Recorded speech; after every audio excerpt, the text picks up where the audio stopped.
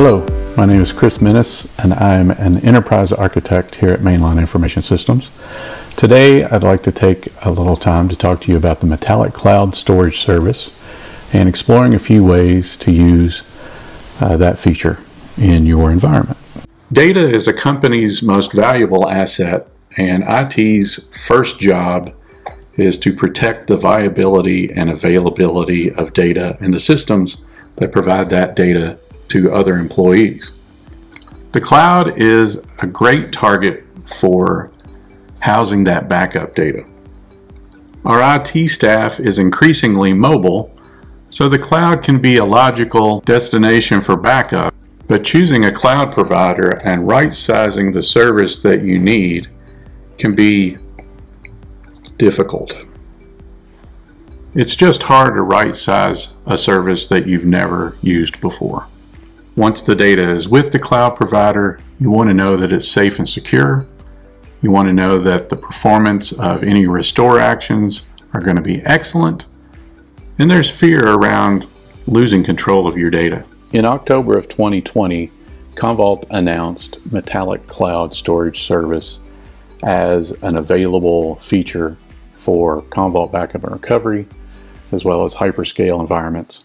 This is basically a cloud storage target from a Commvault and Azure agreement that allows for ultimate security and scale, fully integrated into the Commvault and Metallic suites.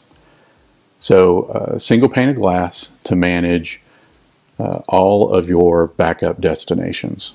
So tape, backup to disk, and now backup to cloud through this Metallic Cloud Storage Service. Provides flexibility, simplicity across the board, and because you don't have to sign an agreement with Azure specifically, you can do this directly with us and Commvault. It should make for predictable cloud costs as well.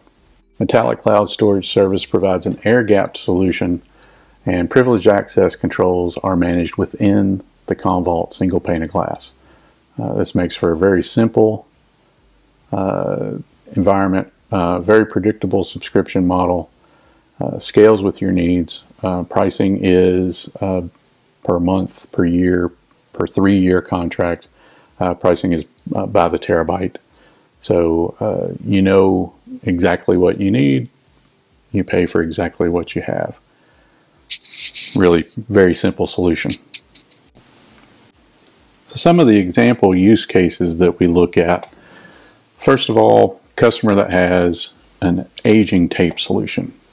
So MCSS enables cloud to be used as a backup target, just like any other disk or tape target.